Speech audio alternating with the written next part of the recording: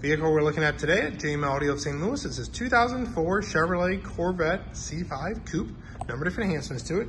So on the front of the vehicle, we added one of our forward safety approach cameras right down here to the passenger side lower edge to protect the lower valance from damage pulling into a garage or curb.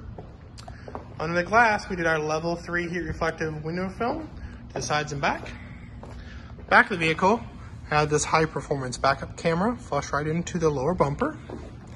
And we wanted to modernize and update the safety and technology for this specific client. So we had the dash reconfigured, took the original climate control, migrated a little bit further down, added a USB right there.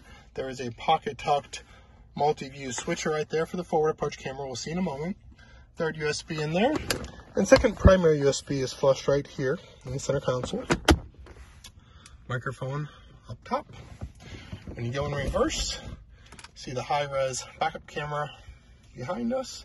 As soon as we go in drive, we'll see the forward approach camera, which has multiple positions. So under here, we can basically see out different angles. Go back to the front.